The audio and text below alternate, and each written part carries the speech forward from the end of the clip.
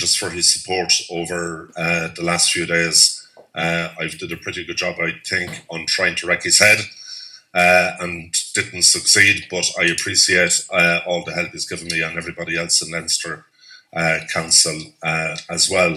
The title of the presentation, Creating a Coherent Player Pathway, and towards the end of the presentation we will get to how you can make a difference in your coaching expertise. But for the earlier part of the presentation, I'm just going to give you a background to the consultation that Colin spoke about a few minutes ago.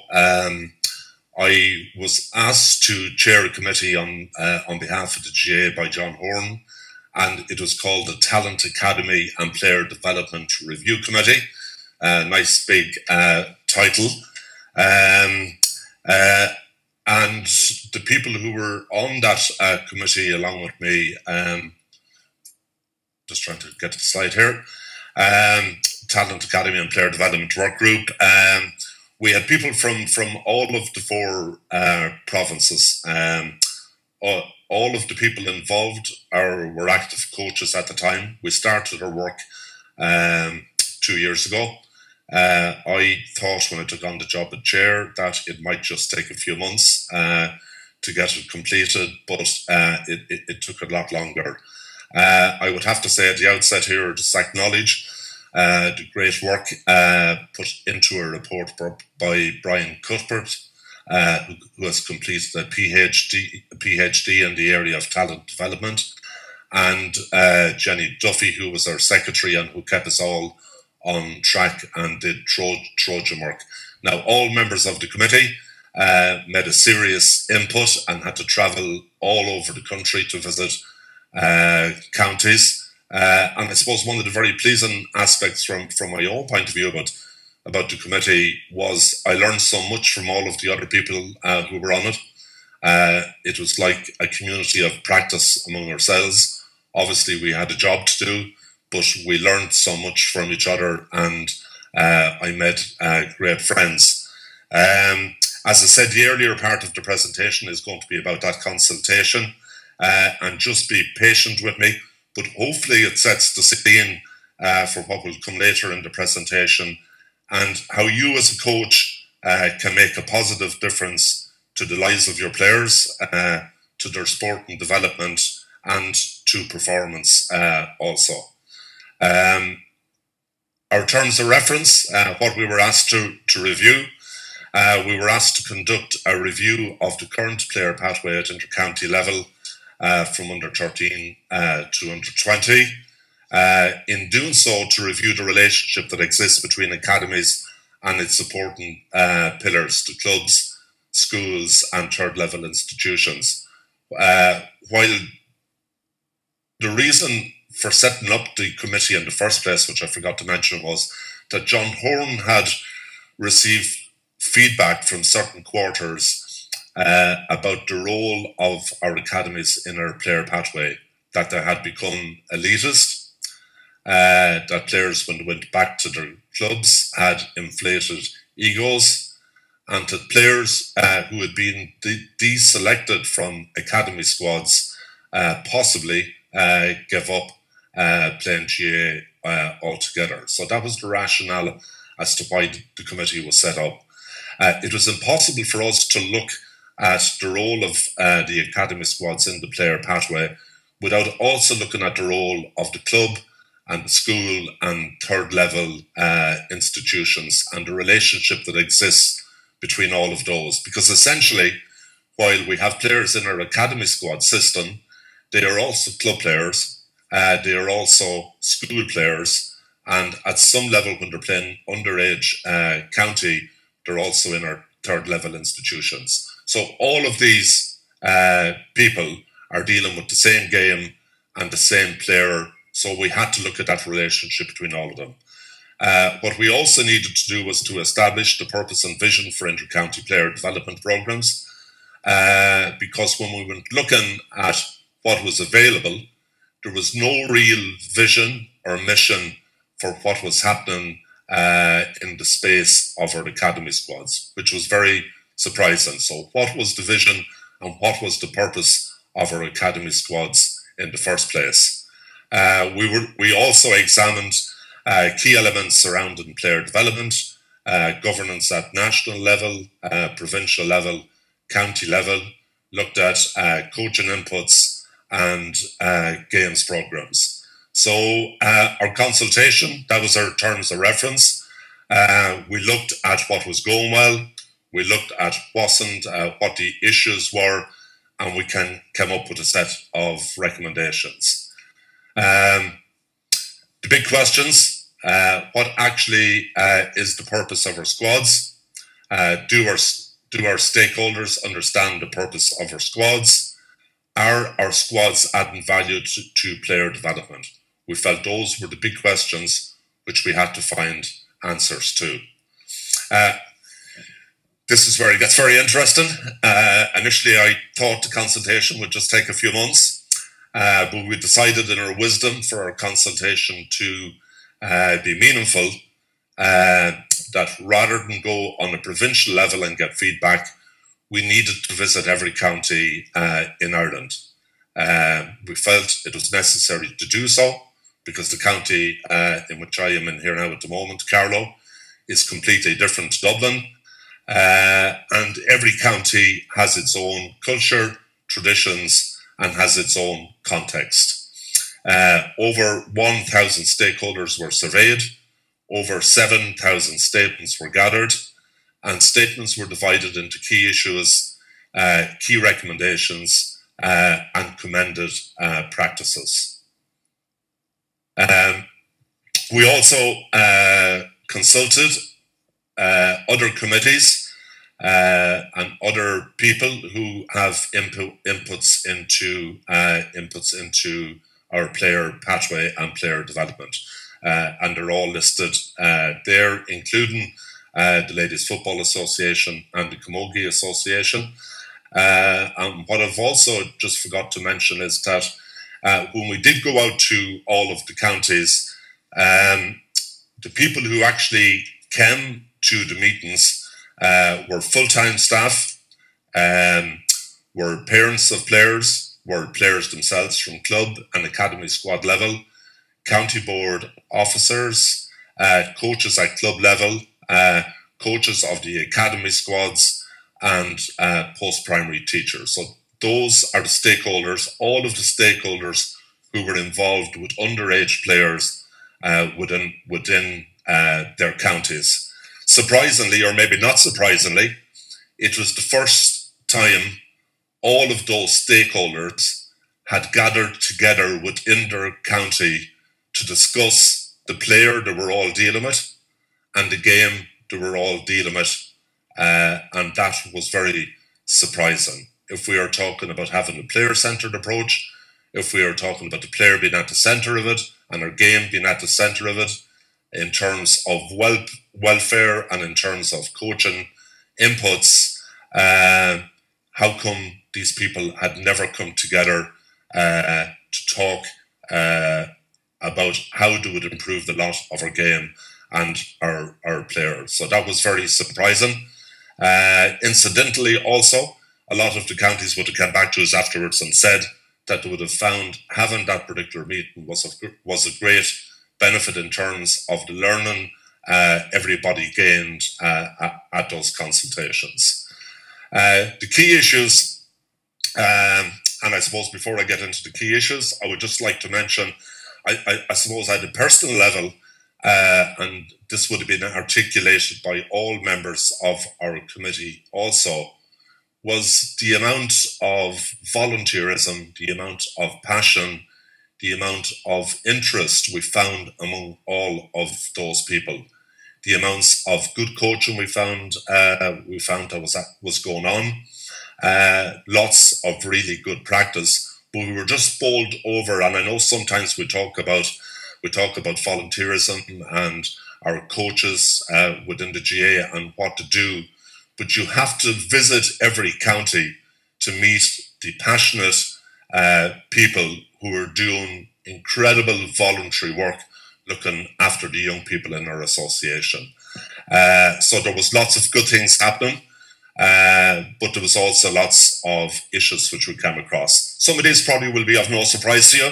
I don't know what the background of the people who are listening in is, but as coaches, I'm sure you understand that the world of coaching is very complex, and you have to deal with lots of issues in terms of games programs, club officials, county board officials, referees, parents. So the world of coaching is complex, and that's what I would have found out from my experience as part of this committee. I knew the GA was complex, but I now realise it's extremely complex, and if you let it could wreck your head. In terms of governance, what we found, and this is looking at nobody in particular, we're looking at national, provincial, and county level. Inadequate governance within the area of player development. Managers and coaches control player activities with little or no consultation between each other. And I suppose what we would have found in the consultation, for the first time ever, we had post-primary teachers in, we had academy squad coaches and club coaches, but it was the first time they had ever actually met each other. So everybody operating within their own silo and not communicating with the other coaches of the same player. Essentially, I suppose, from a governance point of view, what we found out is that the GA are mere bystanders and have limited control in what happens at ground level. So within the area of academy squads, most counties did what they wanted. Some had very intensive programs, others less so, but basically every county had a different approach, different number of training sessions, different number of inputs, and the GA were mere bystanders in terms of what was actually happening, in terms of control and monitoring of what was happening. Lack of clarity and coherency between and amongst stakeholders, nobody leading the developmental process and willing to look at the bigger picture. Most people concerned about winning, not about developing the players, not about seeing the bigger picture or seeing the end in mind. And nobody leading that at county, provincial or national level.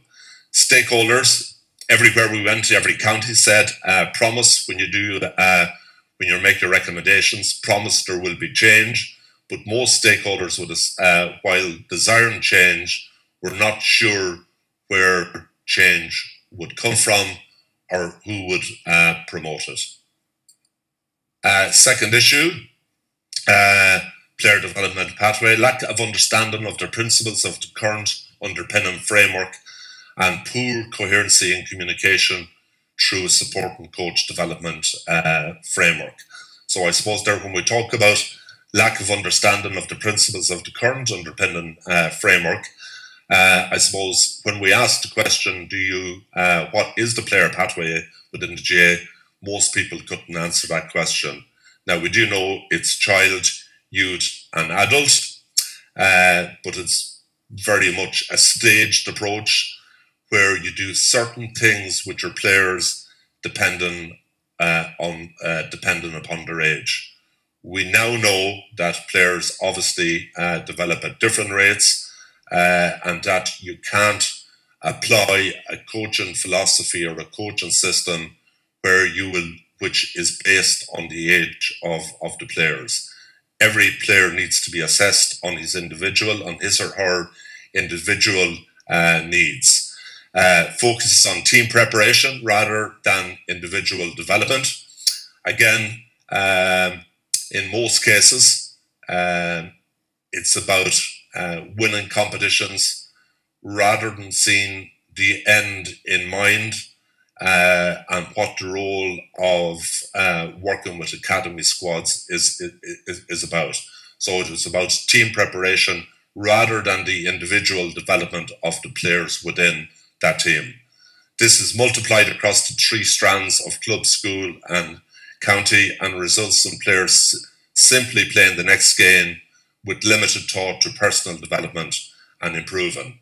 In lots of cases, we were dealing with dual players playing for club, school and county, and it was more a matter of turning up to play games, win the next game and being under pressure from somebody to go and play a game with little thought for that player's individual development or for having a good ratio of coaching to the number of games played. Next issue was poor understanding and evaluation of player development practices within counties. Individual units are operating as silos within the developmental process. Nobody willing to bend and consider the individual person as a priority. I suppose when we talk about the poor understanding and evaluation of player development, very little evaluation or monitoring from national level. Very little evaluation or monitoring happening at provincial level, and in some cases, very little evaluation or monitoring at county level. People were put into positions in their own space. Other issues in the area of coach education, and I presume some of you will be pretty familiar with this, particularly with academy squads. Some counties more so than others.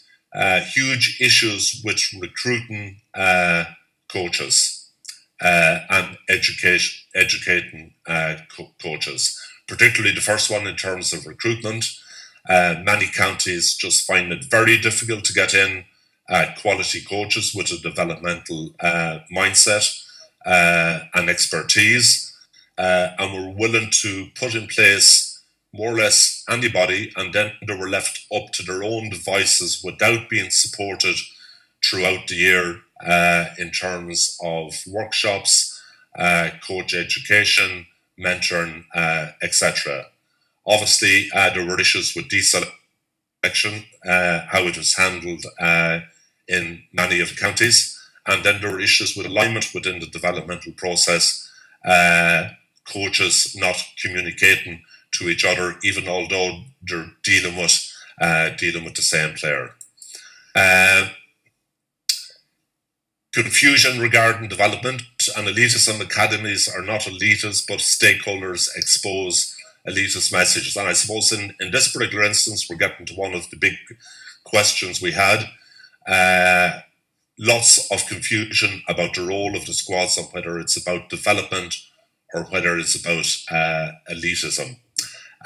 In many cases, we did not, in the majority of cases, we did not find major examples of high performance or intensive training, which is what you would, or large backroom teams involved with academy squad, which is what you would expect with elite teams.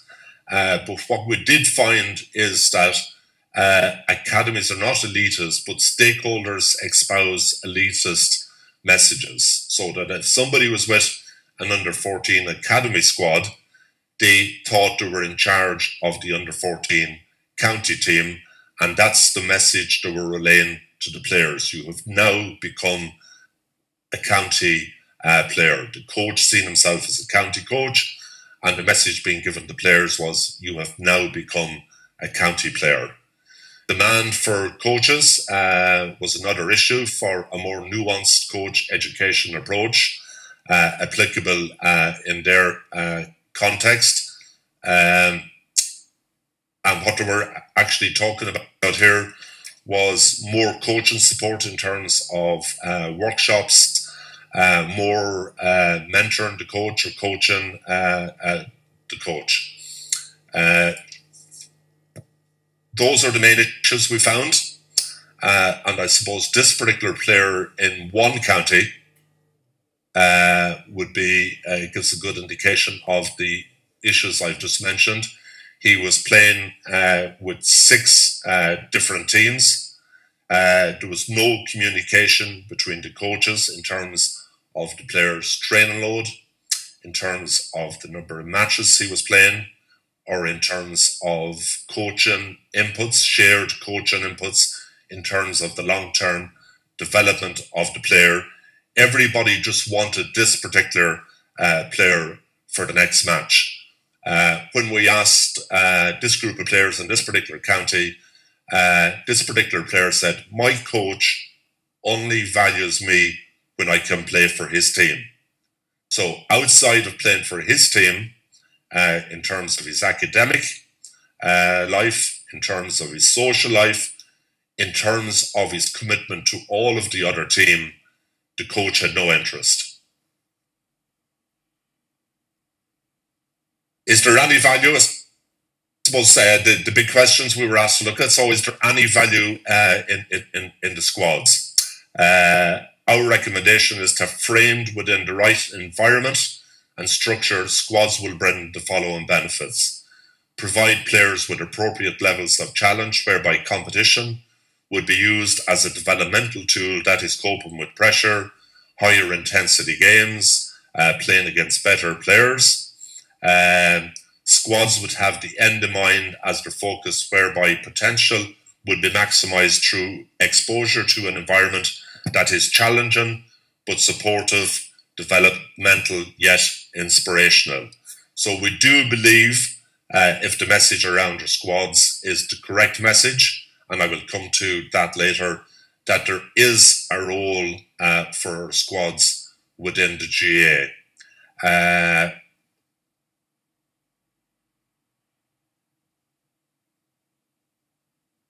Just moving on to the same question. Through proper alignment, squad involvement will strengthen players' understanding of the centrality of the role their club plays in their development. By developing such an understanding, the association can promote talent development at club level, whereby academy activity can be viewed as an adjunct to club programs rather than the other way around. And I will be coming to this again later, but we believe the message players should be getting within the academy squads from their coaches and from all of the other stakeholders is to make players better for their clubs. Central to this also is that we keep the base as wide as possible for as long as possible, so that the majority of club players, whether it's done on a regional basis or however the competitions and coaching is structured, more players get an opportunity to be part of the squad experience. To create value and to solve the issues which I have just gone through and which we got from our consultation, we believe, and this is where we have made some recommendations, the following must happen: a new player pathway framework, a matching approach to stakeholder education. So if we have a new player pathway framework, we have a coach education approach which is built on top of that framework. Implement a new governance structure around development activities. This obviously has implications for what happens at national, provincial and county level. And we need to realign competition structures so that they support rather than hinder development.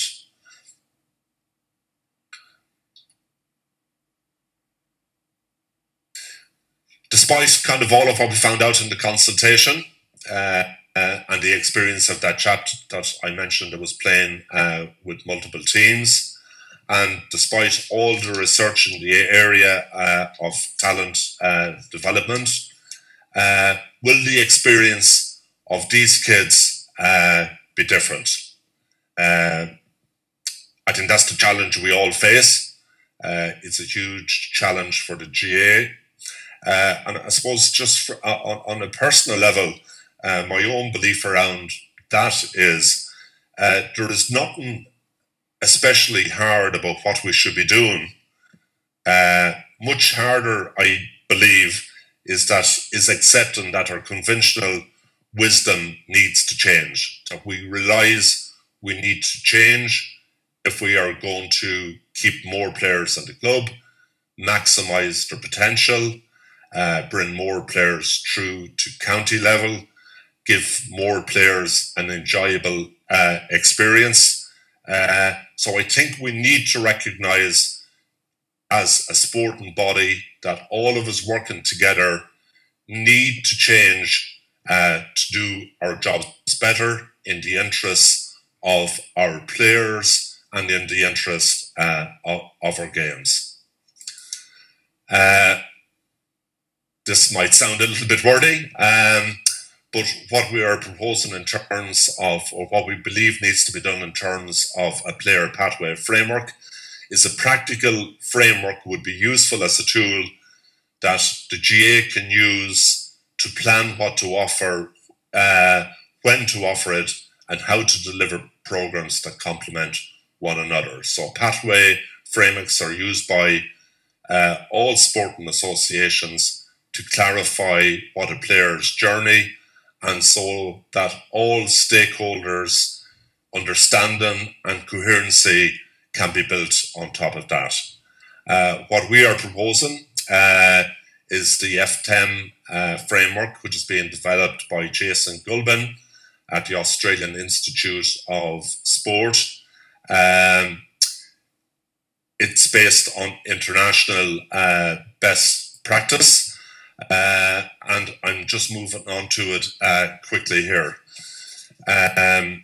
We've researched many other frameworks or models, but we felt this best reflects what is needed in a GA context, and indeed we have changed the framework to suit the context of the GA, because the last letter in the FTEM framework is mastery, and that applies more to other sports which have an international dimension.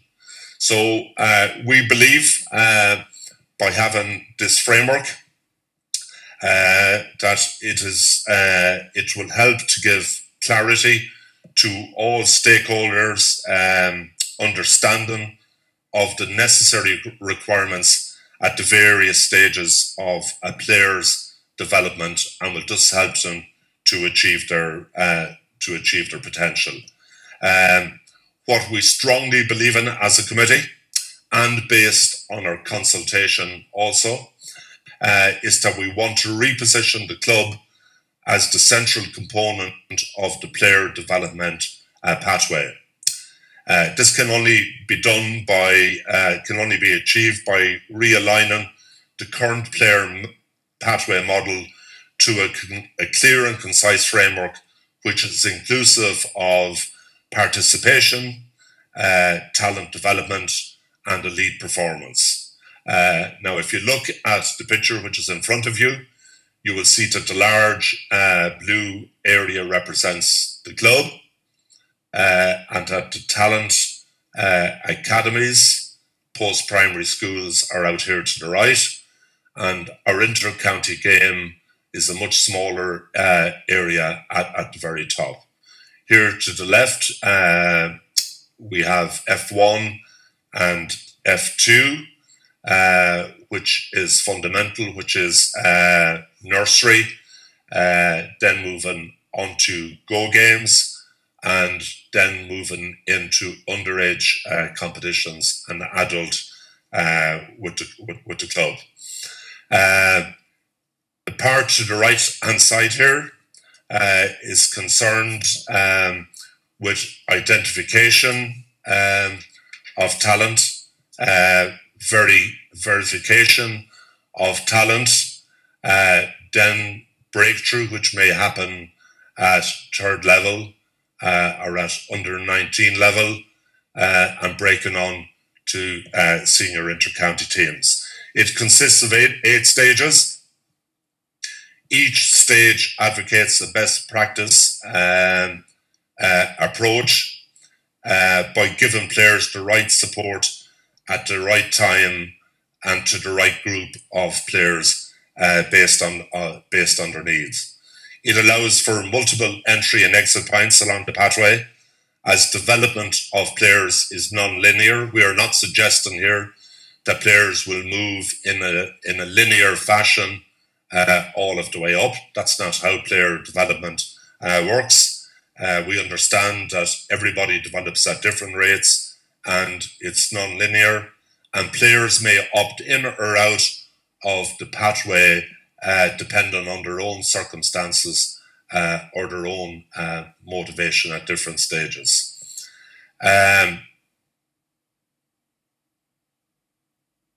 Our framework is just a framework, and as I said, it will allow administrators and coaches to apply an informed, contemporary, best practice approach at each stage of development within their own context. It allows parents and other stakeholders an understanding of the necessary requirements that are needed at the different stages in helping players to develop their full potential, and which in turn would sustain a lifelong participation in Gaelic games. This understanding was lacking during our consultation period. In essence also, the framework will support development, providing right support at the right time. For example, an under-16 player will require different support structures than an elite inter-county player. But it's just a framework to provide clarity. But in order to make this framework work, it needs to be accompanied by key features or underlying principles. The key principles are having long-term aims and methods, similar messages coming from national level, provincial level, and county level, emphasising appropriate development rather than an overemphasis on winning at a very young age, recognising the player as the centre of our pathway and providing individualised and ongoing development, and integrating all of our efforts together in a holistic and systematic manner for the benefit of our players. I suppose if I was trying to, this is taken from some research, sorry if it's a little bit wordy, if I was trying to explain this probably in my own words, I would say it's trying to get balance into our player development pathway. And I would say what it means is that players' needs come first, working together for collective impact, which means that all stakeholders, including parents, put their own interests aside, align policies and practices, and collaborate in the best interests of the player and the game. It means we have an effective pathway which is underpinned by evidence, which does underpin the framework we are recommending, and I identify the opportunities and the expectations of individual players at every level. It's also underpinned by continuous learning. Continuous learning and a growth mindset underpins success for the player and for all of the people who support the player and for the organisation that enables us all, which is the GAA. I would also, the last point about the key principles is the area of quality coaching and the role of the coach. Quality coaching is critical to the long-term development of the player and his success. Quality coaches understand the performance needs of the player and influence the people and the environment that surrounds the player. Just to recap on this part of the presentation, the good news is, and I'm sure you may have some questions around this, all of our recommendations have at this stage been approved by the National Coaching and Games Committee, have been approved by Central Council, and have been approved by the Management Committee of the GAA. It hasn't reached provincial level or county level yet, but that is in the offing and should happen in the near future. I personally believe that's just some of the recommendations which we have come up with. Our booklet, I think, extends to about 90 pages. So there are lots of different recommendations in the different areas. I believe it has the ability to transform how we do our business in the GA in terms of developing the potential of our players, keeping more players in the game, having a more holistic approach to the development of our players, will enable coaches, will provide more support for coaches in the work that they are doing. And I think it will provide a lot of clarity for all of the other stakeholders who are involved in the developmental process or the coaching environment.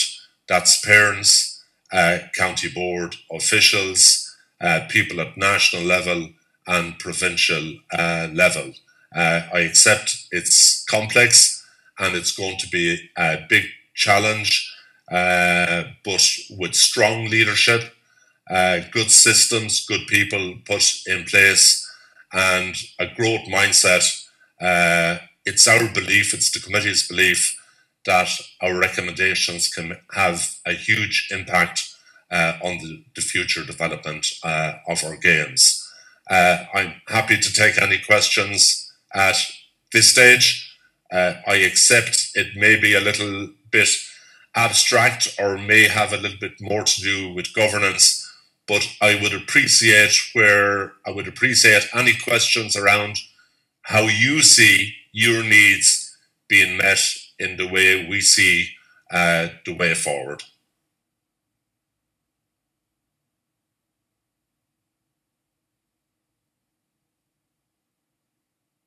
Michael, we have a question there from Owen. Yeah, from Owen, yeah. Hi, Owen. Excellent question. I'm just reading it here again. Have you assessed the effect of increasing numbers on development squads on club training? Yeah, obviously, Owen, that's a very good question.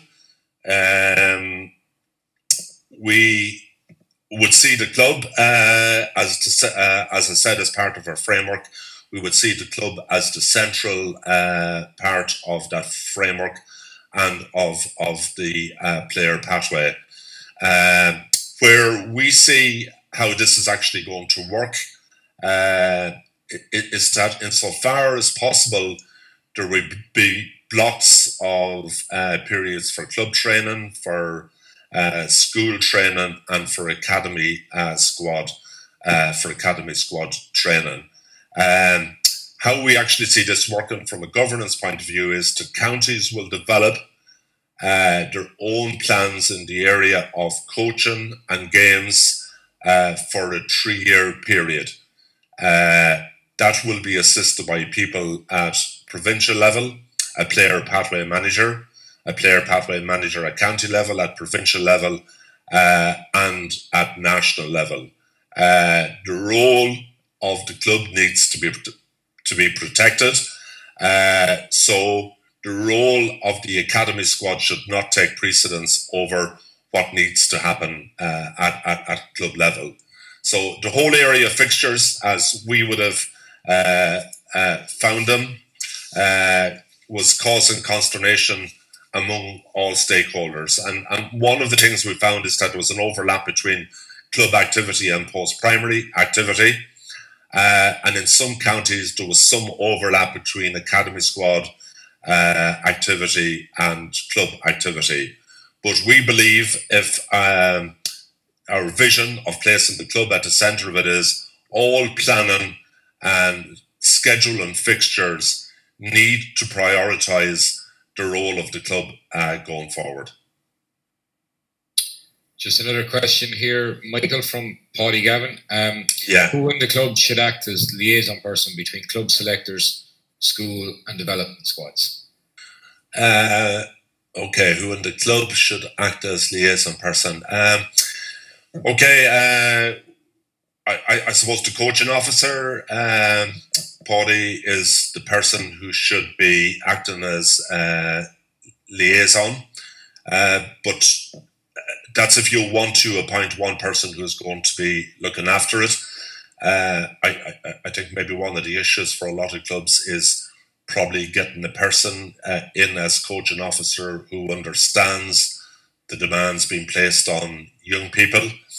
But where we would also see somebody having a role in this regard would be at county level, so that there would be a player pathway manager at county level who is able to sort out any issues that occur between clubs, schools and academy squad players in terms of players not being available, in terms of crazy workloads, players being subjected to too much training, players having to play too many matches, that there would be somebody at county level who can step in and make the required decisions in the interests of the player.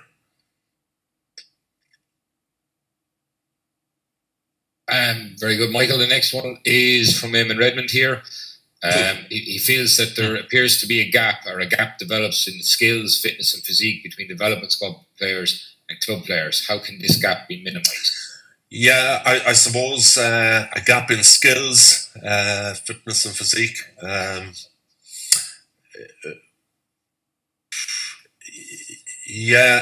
not so sure, Eamon, about the physique part of it, because in our experience, there wasn't a huge amount of strength work going on in a lot of academies. Now, maybe your experience is different, but as part of our framework, Eamon, we see whatever is happening at an academy squad level should be transferred and should be done at club level, because the club is now the centre of our player pathway.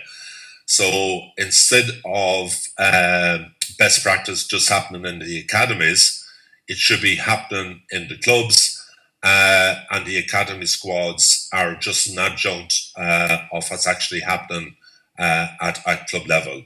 So if good things are happening with academy squads, there needs to be greater coherency between clubs from a county planning point of view, from a coaching point of view. There needs to be greater coherency between club and academy squads to ensure whatever development academy squad players are getting is also available at club level. And I know in some counties they had very interesting ways of dealing with that, insofar as that if academy squads were having workshops or were having a particular coaching session, maybe a goalkeeping coaching session, if they were doing some body weight resistance training exercises, they would actually notify the coaches of the players at club level who were in with the academies, and they would invite them into academy squad sessions so that they could bring back that education to their club. I think, to be fair, Michael, you've probably answered Conor Mulhall's question at the bottom there. Should club coaches be invited in to see the level of person at the development squad? So, I think that's answered. That's Conor, I think if we're talking about coherency, I suppose one of the things I can't just understand, because to me it's just, it's so simple. If we are all dealing with the same player, he's a club player, he's a teacher, he's a post-primary player, and he's an academy squad player. If we genuinely have the interests of that player at heart, why are we not communicating our efforts, not just in terms of the player's welfare, not just in terms of making sure his training loads, but in terms of the developmental process that player needs to undertake to achieve his potential. So what I'm saying there, for example, is if somebody is in with the academy squads, should the coaches of the academy squads not be contacting the club coaches to say that Jack needs to improve kicking with his left or striking off his left. We've given him some homework to do, but we want you to re-emphasize the message when he gets back to the club. It's going to increase the player's motivation. He's going to know we're all on the same track and have his interest at heart. And we're also making him a better player for his club. Should the same not be happening at post-primary level, should the academy squad coaches not be talking to the post-primary teachers about, we've given this player some homework to do. It could be psychological, developing his attitude. It could be fitness related. It could be tactical decision making, or it could be technical. But why don't we share our coaching inputs to further develop the particular player? So why are we all working in silos, where in some cases you may be getting some good coaching, in other cases it's all about winning, but we are not genuinely centered on the player's needs and working in a coherent manner together to help that player achieve their potential. And we have to ask the question, what is the end in mind for this player? Do we want this player to be the best he can be at 21, 22, 23, still playing with his club or playing with his county and still enjoying the game? So is that the end result we are looking for? And if it is, should we not have more joined up thinking in terms of that player's development? Or are we all just obsessed about our own team and winning with our own team, but not seeing the end in mind for that particular player? Hopefully that makes a little bit of sense. Just the next question there, we skipped over, it was just Gary's question. He just said the fixtures programme, and he feels in his own county isn't great, and he feels that it's the club fixtures are structured around the academy programme rather than the other way around. And he's wondering, in all your consultations, did you come across any county where there was good practice or examples of where it was working well? Okay, Colin, can you just repeat that? This is from Patrick Kenny, is it? No, sorry, from Gary Boyle. It's just a bit higher. He says, the club is key in this framework, and he knows his own county, the games programme for underage clubs is poor. And should the academy squads fit around the club activity rather than club fixtures working around the academy squads training and matches? So I think in that he's sort of saying that there's a bias that the academy squad takes precedent over the club fixtures, etc. And from your experience going around the counties, is there ones where any county where you would have seen it working really well as an example? Yeah, well, I would think, Gary, that the academy squads should be working around club activity, and that probably goes back to maybe a lack of planning, and hopefully that will be that will change as part of our recommendations. If we forget about if the clubs are going to suffer as a result of academy squad activity, then we end up with not producing players for academy squads in the future, because the players start with their clubs. For a lucky few, approximately maybe 1% go on to play with their county, but the vast majority of players stay with their club. And even if they do go on to play with their county, they will end up and come back and play with their club again. So the academy squad activity needs to be built around club activity. Now, obviously, Gary, I can't remember every county, but if you look at the games programme in Dublin up to under 16 level, I think for 40 odd weeks of the year, every young player gets a game every weekend. So it's football one weekend and it's hurling the following weekend. So that for approximately 10 months of the year, they are getting a match with their club every weekend.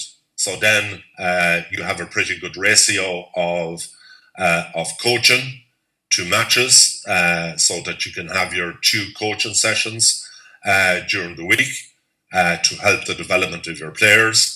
And then competition is used as a developmental approach for further developing the players. because obviously we need competition. It's not all about winning, but we do need competition. If we don't have competition, we don't have a game, and young people naturally want to be competitive. But that would probably be one of the best examples of a very good club program. And I know you might be saying to yourself, well, it's easy to do it in Dublin because of their population. But I think, Gary, possibly we need to maybe look at cross-county activity as well. You possibly could have a weaker code in one county with a small number of hurling clubs, and it's difficult to have a proper games program. So we do need to look at different ways of giving players access to a better games program, and that might require thinking outside the box a little bit. We'll take the last question here from Patrick Kenny, Michael, from this stage, because I know you have a few more things to go through. So his question is, how can we set up underage competitions for learning rather than just winning? Is competition introduced too early? Right, okay, it's an interesting question, Patrick. I think it would be our recommendation that we need to de-emphasize winning at earlier stages or at the earlier ages. I think some of, if you take the Tony Forrestal or whatever, I mean, it's very much about winning the competition, and there's a lot of pressure on kids to compete. But how do we set up competitions for learning? I think it really comes down to the coaching inputs. It really comes down to kind of the coaching philosophy and coaching behaviours. I mean, I think that's one of the issues, and I know just from being at national coaching and games recently that even at very early ages now, in terms of our Go games, there's a lot of emphasis on winning and a lot of behaviour on the sideline from, say, coaches, from parents, and there's a lot of pressure on people to win matches. And my own view is that we can only change this through education and having proper systems and monitoring in place as to what's happening within counties. Specifically, how can we set up underage competitions that promote learning? I think it's difficult if you have them on a league system. But once you have a final, I think there's always going to be some element of there's going to be a pressure, and there's going to be pressure from coaches. So I think it really goes back. I know I've gone around this a little bit in ways. I think it goes back to educating the coaches, educating the stakeholders, and educating the parents as well, Patrick.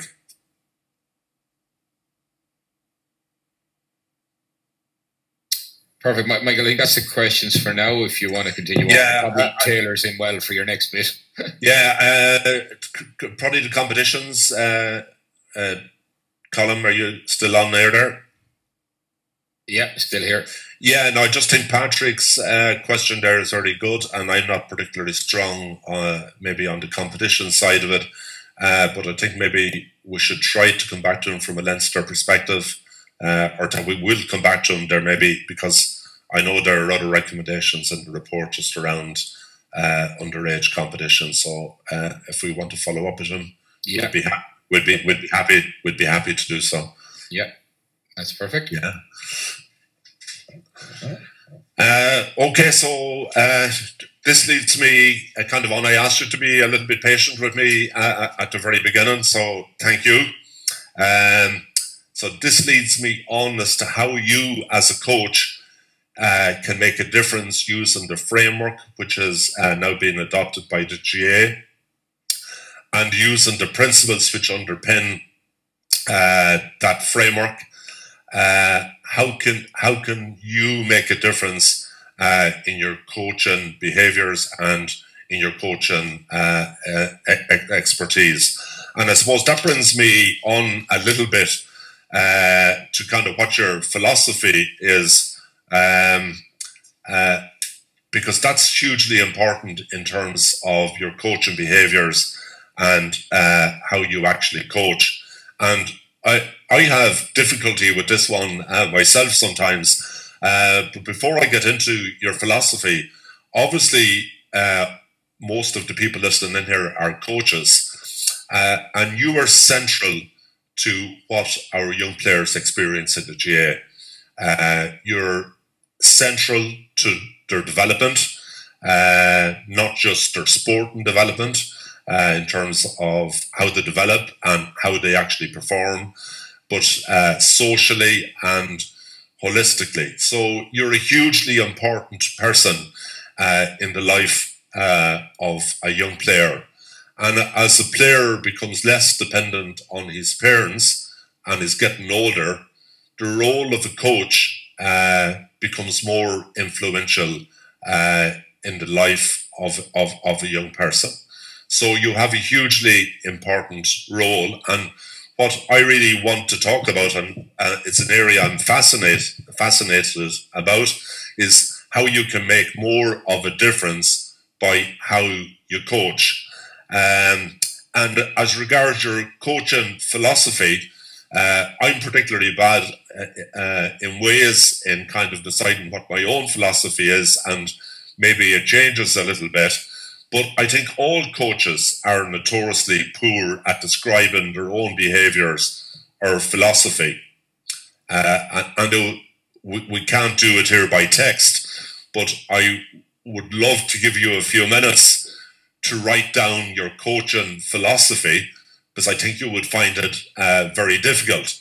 But maybe it's something you should do maybe when the presentation is over later on. But do you know who might be able to tell you what your coaching philosophy is?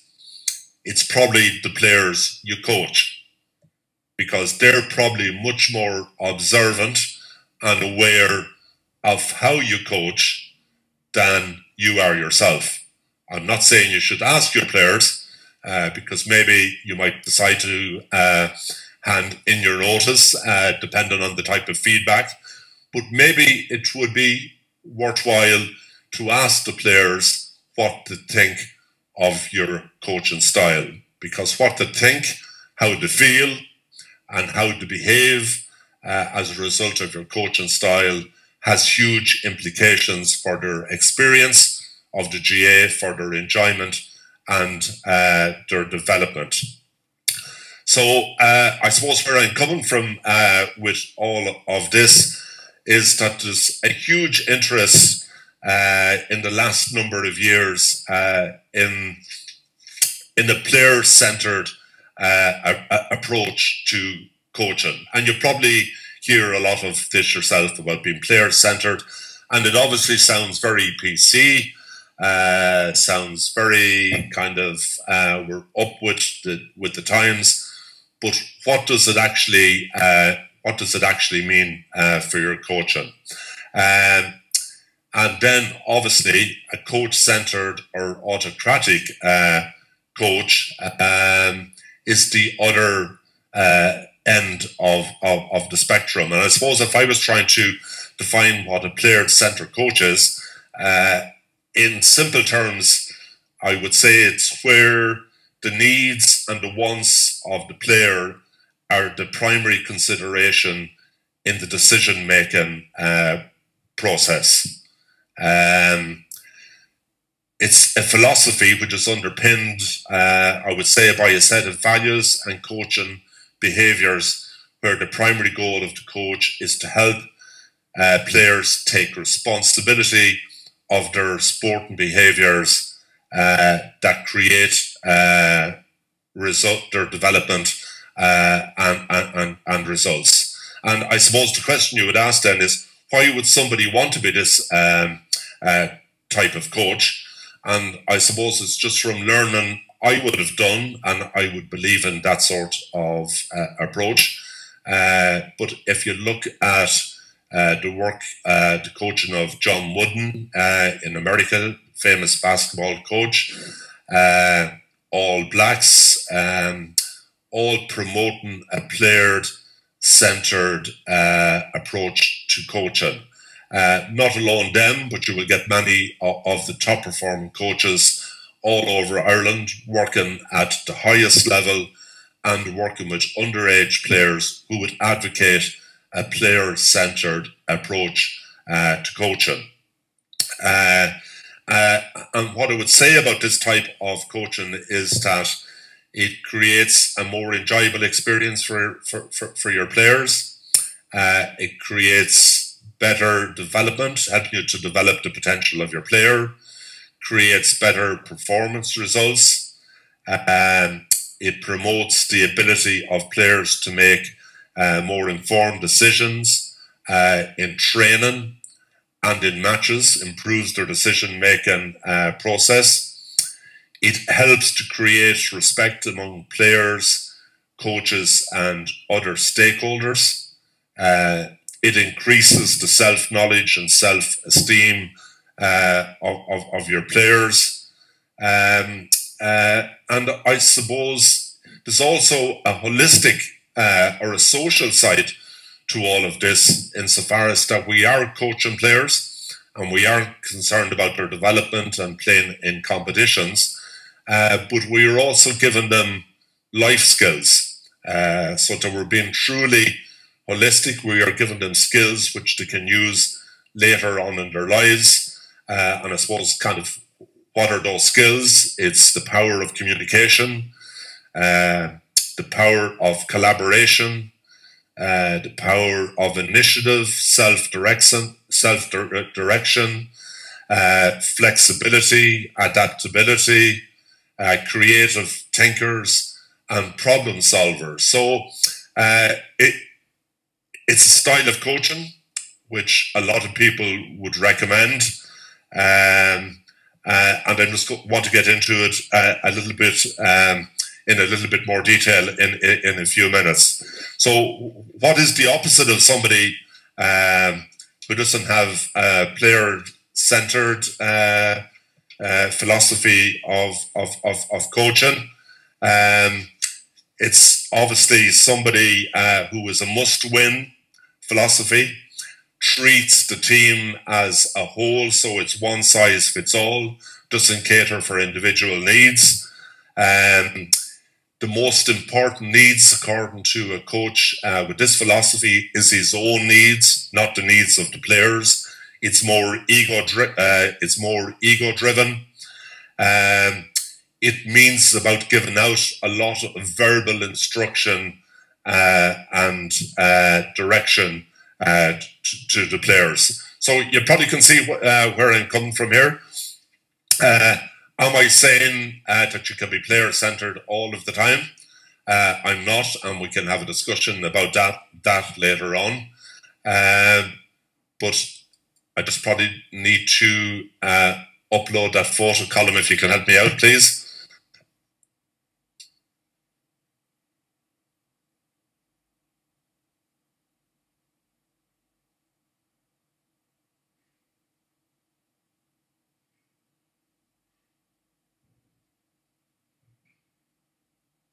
Okay, so this is just something we got done up over the last few days. Again, I'm not going to ask you to text in, but maybe you can reflect on it a little bit yourselves in terms of what type of a coach are you.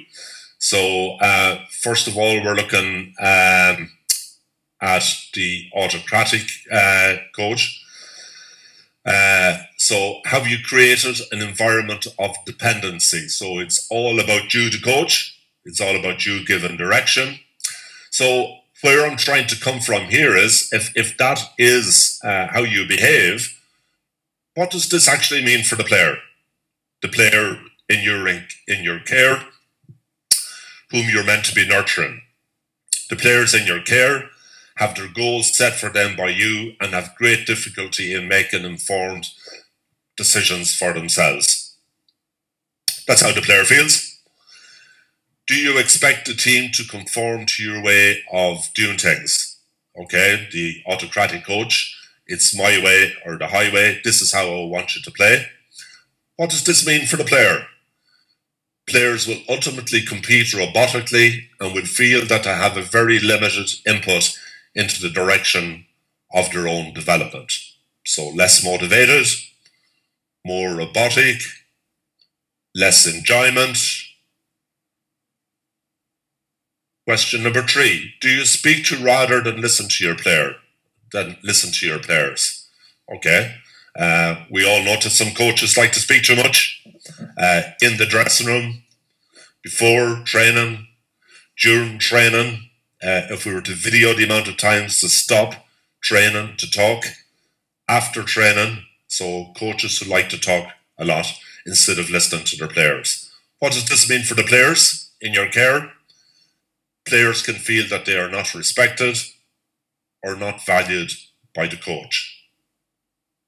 So the coach-player relationship is affected by this sort of approach. Do you place too much emphasis on winning? So what effect can this have on what your players think? This can frustrate some players and lead to a lack of motivation and interest. And I suppose I forget the name of whoever asked the question about the role of competition at an early age and was there too much emphasis on winning. I think we need to understand as coaches as well, why do young people play games? It's for enjoyment. There's a social aspect. They want to increase their competence in the skills of the games. They want to feel excitement. They want to have enjoyment. They love the challenge. And some may want to win as well. But for the majority of people who play sport, it's about striving to become better and it's about striving to win. And if you don't cater for that in your coaching and understand why kids play sports, and if your focus is totally about winning, you are not in tune with the needs of the young players in your care. Number 5, do you criticize mistakes and use the fear of failure when communicating with your team? How does this make your players feel? This can lead to players becoming angry and defensive, and in some cases they can develop a disrespectful attitude towards their teammates. So I think we all know that making mistakes is an essential part of the learning process. Mistakes, if handled properly, and if there's a good coach-player relationship, and through use of asking the right questions and giving feedback, we can improve the players' development. But we should encourage players to make mistakes, because it's only by taking a chance and taking a risk will they actually learn to become better. And we cannot condone young players for making mistakes. Instead, we need to encourage an atmosphere where young people are encouraged to take a chance, take risks, and make mistakes. So if we move on then to kind of what a player-centered coach is, and how this, where I'm trying to get to here is, do you understand how your coaching behaviour makes your players feel, and is that important to you, and do you think it makes a difference to their development? So, a player-centered coach, do you encourage your players to take responsibility for their own actions? How does this make the player feel? Players will set their own goals and will be intrinsically motivated to achieve them. So by encouraging players to be responsible for their own actions and helping them with goal setting, you are creating intrinsic motivation, which will increase their enjoyment, much more likely to keep them in the game, and will help them to perform better in training and in games. Number 2, do you provide individual feedback? Do you provide individual players with feedback about their performances? What does this mean for a player? Players will feel valued and important, and mutual respect will be developed between the coach and players. Okay, how many of us actually give general? I've done it myself. We kind of talk to everybody when we're given feedback, but most players won't know if that feedback applies to them or not. So we need to give individual feedback for that player to feel important, for that player to feel valued, and for that player to learn how to become better as a result of that feedback. Question number 3, do you ask questions of players so as to encourage problem solving and critical thinking?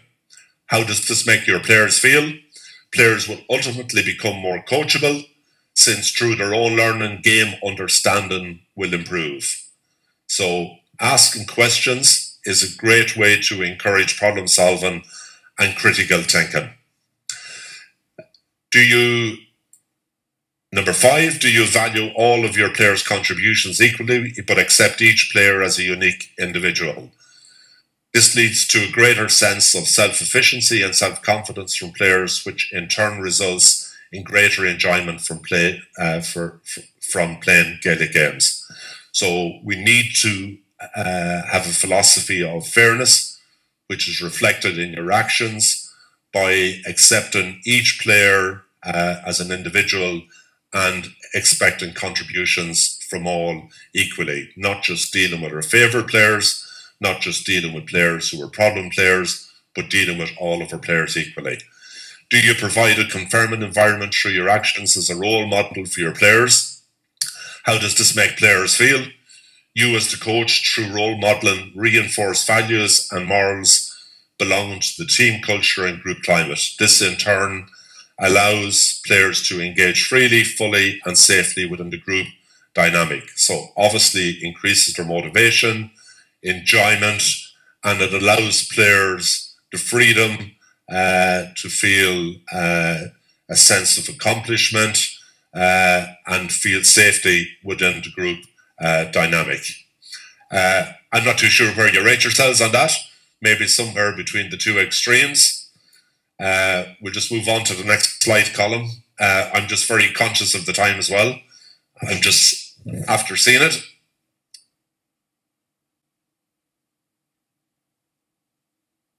Okay, thanks, Colin. So, assuming this is the road you would want to go down in terms of being more of a player-centered style of coach, what do you need to do in order to implement this type of style of coaching? Number 1 is you need to know the player. You need to have a knowledge of the player socially so that you can develop a good player-coach relationship. You also need to know the player strengths and weaknesses, technically, tactically, psychologically, and physically, so that you're able to give the player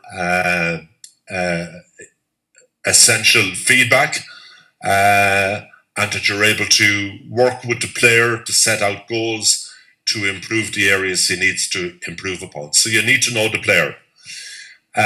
Having a games-based approach rather than running drills all of the times allows you to ask players questions, allows you to ask players to come up with solutions to certain strategies or tactics, or whether they should move the ball faster, or when to solo or when not to solo. So having a games-based approach allows you to ask those questions and to solve problems that you were going to come up against in the game. Feedback and reflection. Do you, at the end of your sessions, give feedback to players? Do you, during the course of the session, get around to all of your players individually for a quiet word and give them some feedback. And then I suppose the essential part, which kind of encompasses all of the others, is do you have a good coach-player relationship? Is there a sense of trust, respect, that you are player-centered, and you are there to essentially support that player's development and cater for their developmental needs, not just from a sports point of view, but from a person point of view also. Obstacles, I'm just trying to run through these quickly enough now. I'm just very conscious of the time. Obstacles of a player-centered pathway. Players will be reluctant, possibly initially, if they haven't been exposed to a player-centered coach, they may be reluctant to engage and to answer questions. So you need to proceed slowly. You need to explain to players at the beginning of the season that this will be your approach, that you want to involve the players in the decision-making process, but you need to move slowly, particularly where players have not been exposed to this type of coaching before. They may feel a little bit uncomfortable with it, and if you're not asking the right questions, they may be baffled by where the question is actually where the question is coming from. Another issue with obstacles of a player-centered coaching is that some coaches will feel that they are actually giving away power, and they will find it difficult to adopt this style of coaching. Colm, I suppose at this stage, I probably I just want to go back just 2 slides. That's not an exhaustive list here in terms of how to implement a player-centered style of coaching.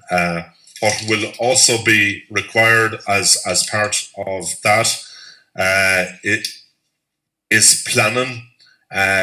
Because you will only have so much time with your players when you arrive for a training session or for a coaching session, you need to have planned in advance how you are going to make your session player-centered. Also, setting goals along with your players is important, and as part of that coach-player relationship, how you develop communication with all of your players and how you reach all of your players during the training session. So that list is not exhaustive.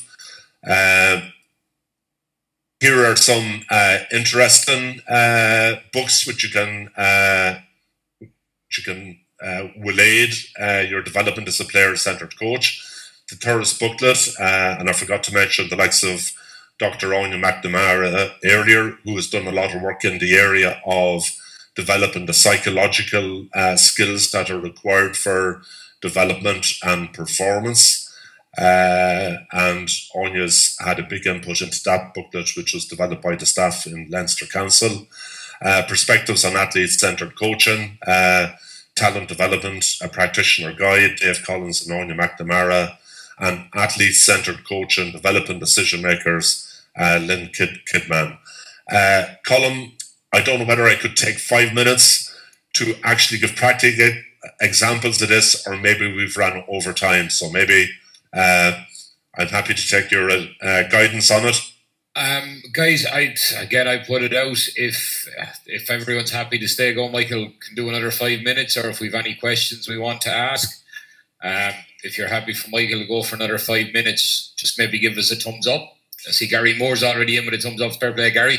What I will say, just while you're doing that, the Thirst booklet, I will share that directly with you all by PDF. So we'll get that out to you guys as from tomorrow. We'll get the video of the recording. And the other thing we will have is that sort of flyer that Michael showed you about the coaching styles. We'll send that on to you as well. So we'll give you a copy of that. Michael, I'm afraid you're not off the hook. I've got a good few thumbs up. So if you want to take that other 5 minutes and go through the practical examples. Okay, Colin, and I know we were talking about this last week. We need to do a little bit of work on giving more practical examples. So, if we did have the emails of the people who have logged in this evening, it's something we will be doing over the next week or two, and we can get them out some more resources. But I'll just give you, just give you a few very quick examples of things I have done down the years. Is that I took over a club team years ago, maybe about 20 years ago even, but it would have sat down with all of the players individually over a 3 or 4 month period. And it cost me a lot of money buying coffee for them, by the way. But what I've found is that it developed trust, it developed respect, it gave me an insight into issues or concerns they had, and it gave me an opportunity to read and understand them. And I would believe that had a huge part in their development and success. I suppose with another team years ago, at the very beginning, I would have profiled all players technically, tactically, psychologically, and physically. I would have got the players to rate themselves in all of the different skills under those 4 areas. Then I would have rated them along with the coaches in the same areas to get a picture of where there was a discrepancy.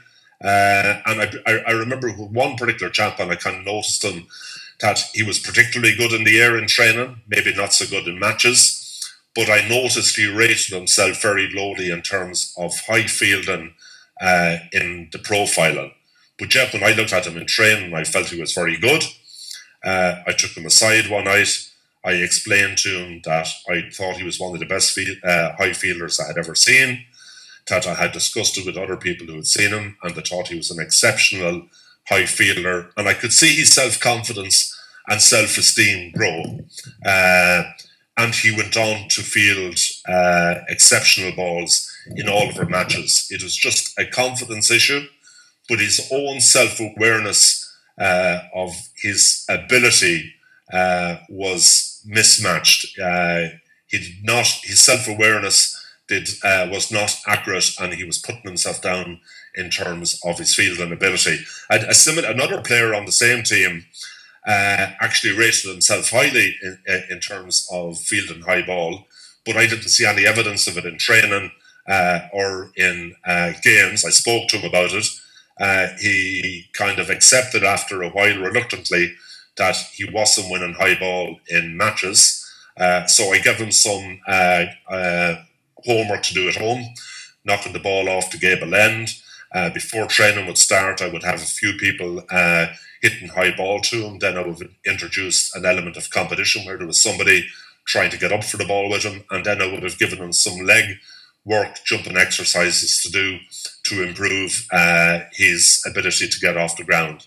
And again, through that goal setting, through that practice, through that feedback, through that player-centered approach, again, I've seen unbelievable results in terms of his improvement. And his self-awareness became much more accurate and realistic. Another player kind of that I would have dealt with as well, who was not very good at chasing back or not very good at tackling, and I kept pulling him aside, explaining, you're not chasing back, you're not tackling. And eventually he was getting upset with me, and he says, everybody's telling me I'm playing very well.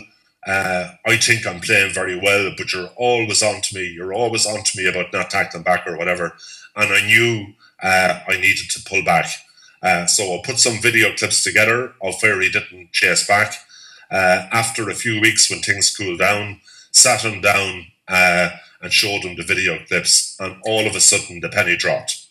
And he asked me, are you going to show those clips to the rest of of my teammates? He was so embarrassed that his teammates would see it and would know that he was not actually making the chasing runs back and the tackling. Again, he showed huge improvement. Just in terms of tonight, I told you I was with the IT Carlow hurling team. We met all of those players a few weeks ago. And asked them to come back with some strategies when what we would do when we had the ball, when we didn't have the ball, what we would do with puckouts, because we don't have time to train these fellas. They're still playing with clubs.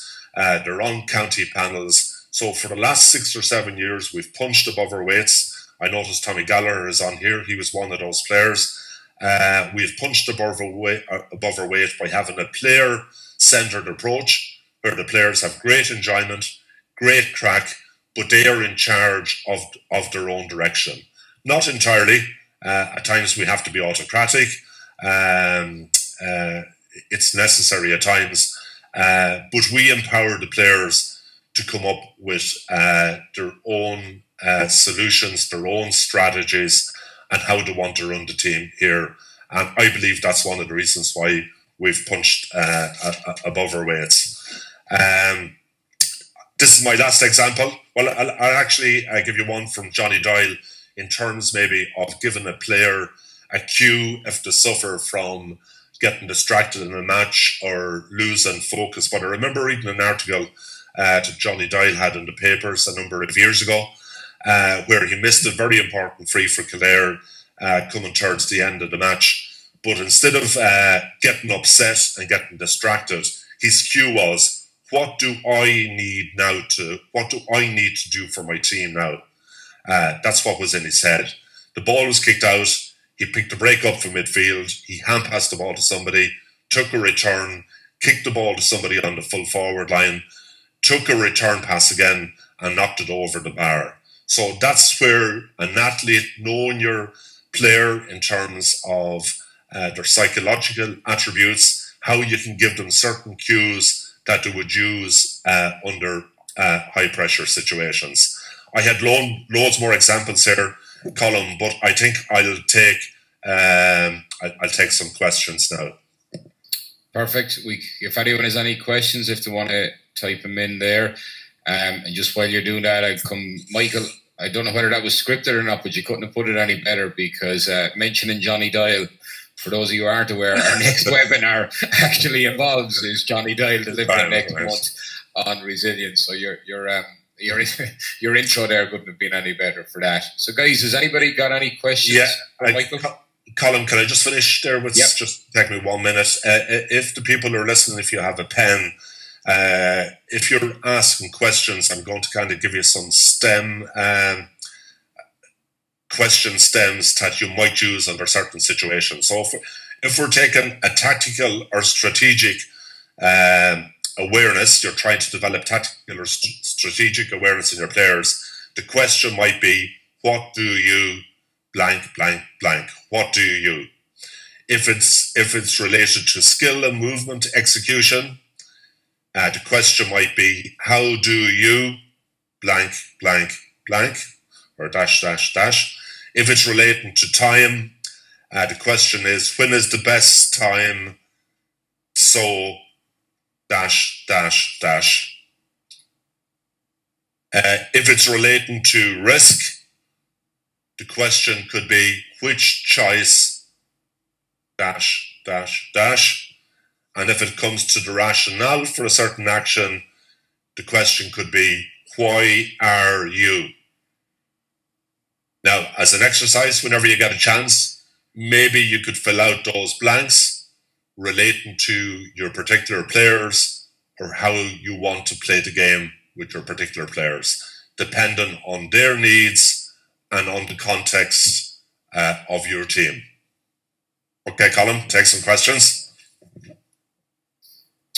Yeah. Has anybody got any questions, guys? I'll just give it a minute if... As I said, just while we're waiting there, we will email on a video of the presentation tonight. The tourist booklet that we have here in Leinster, we'll also send on that PDF flyer. And what we might do, Michael, I'd say there was a few might have had pens there. That sheet of that STEM questioning you were talking about, we might send on a copy of that as well, just so guys will have a copy of that. That's fine, Colin.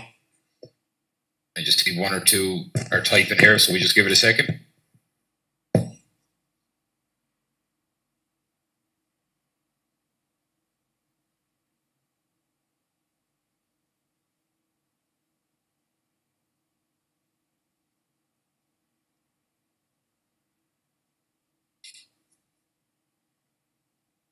Or even if anyone wants to put up their hand, if they're on a mic, we can open up the mics if anyone. There, Ronan has his question. Michael, any comments on the role of S&C in the player pathway? And how should it be integrated into youth development and at what ages? Right, okay. My memory is not working too well here, Ronan, at the moment, but I suppose where we were looking at in terms of S&C is that as part of the framework, developing fundamental movement skills is an essential. We would have seen, in terms of the framework, we would see the focus more on the skills of the game, developing good decision makers, developing the psychological attributes that are required for development and for performances. But I suppose if you're looking, my own view on strength and conditioning is that a lot of the conditioning work can be done through the game. In terms of the strength component, I think we're looking at sports science inputs post puberty. So we're looking at probably from 15, 16 up. But that needs to be done in a very gradual way. So we're looking at body weight exercises. We're looking at developing the movements that might be required in a gym in terms of lunging, squatting, hip hinging. And we're also introducing the Gaelic 15, which is a injury prevention program. It's also a strengthening program, but introducing body weight exercises, strength exercises, and an element of plyometrics. So I think our focus early on, Ronan, is on developing a priority on all of the other things, but gradually introducing people to the strength aspect of S&C. That's perfect, Michael. I just see just one or two just typing in questions here, so if we just give it another minute.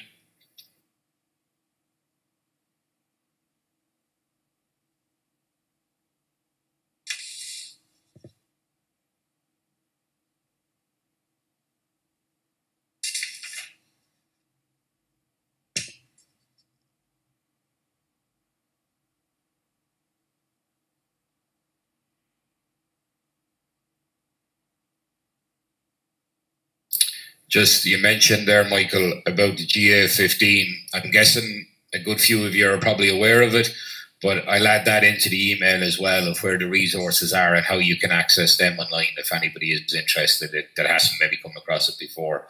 I'll just put a link. It's on learning on the site here that you use to log in. There's material, videos, etc. accessible on that, so I'll share that with you as well for those who maybe haven't come across it before. Right. I'm not sure if we have any, or Brian is just typing there. It's getting late as well, Colin. There we go, yeah. Brian has congrats on the great work carried out. What is your realistic time frame for this new player pathway to be rolled out? Thanks, Brian. Will current player pathway cards from Taurus be gone? Congrats. What is it? No, right, okay, Brian, no, good question. I suppose what I have learned about the GA is that things can move quite slowly, but I am reasonably satisfied that things will happen sooner rather than later. Whether the Taurus pathway cards, etc., will be gone, I don't know, because I would think what's in the Taurus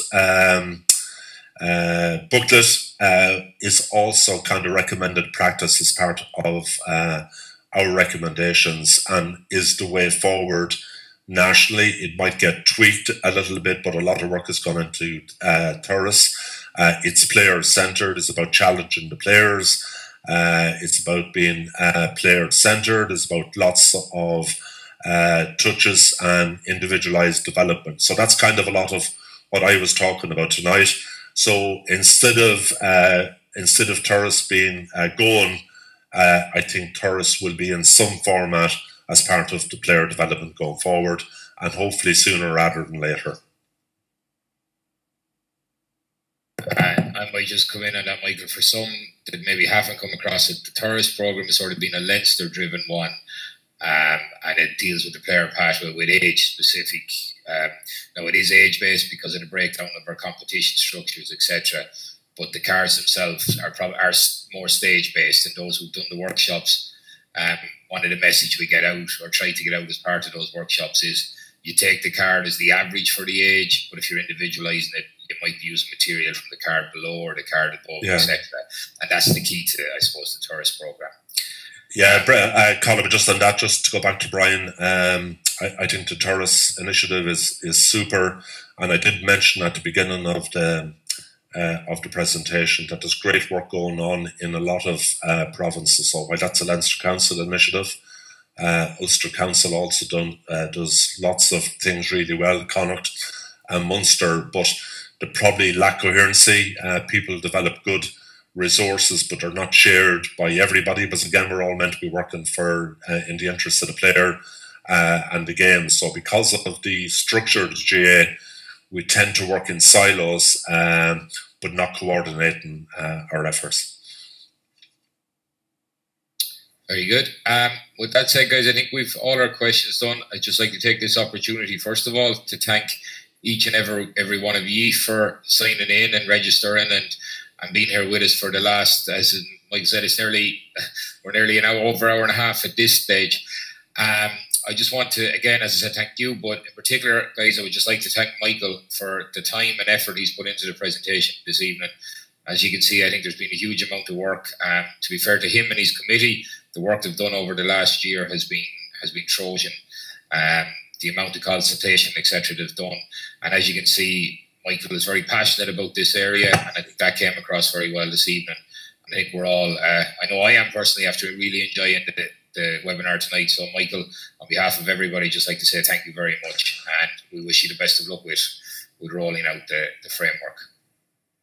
Thanks very much, Colin, and I would just like to thank everybody for being so patient, and thank yourself, Colin. But hopefully, after our chat tonight, all of you coaches will have some food for thought about your coaching philosophy and style, and how you can more effectively maximise the development and potential of your players in sport and in life. So the best of luck with your coaching. Okay, with that said, guys, we'll say goodnight, and thankfully, for a change, we don't have to say safe home, because everybody hopefully is at home, and that's the one beauty of the webinar. So thank you very much for tuning in, and as I said, we have our next one taking place next month. I'll drop an email out to you on it, and it's Johnny Doyle who'll be taking the lead on that one, and the topic he'll be looking at is about building resilience in players. So I look forward to that one as well, and wish you all the best in your coaching journeys, and we'll hopefully our paths will cross again very soon. So thank you very much, and good night.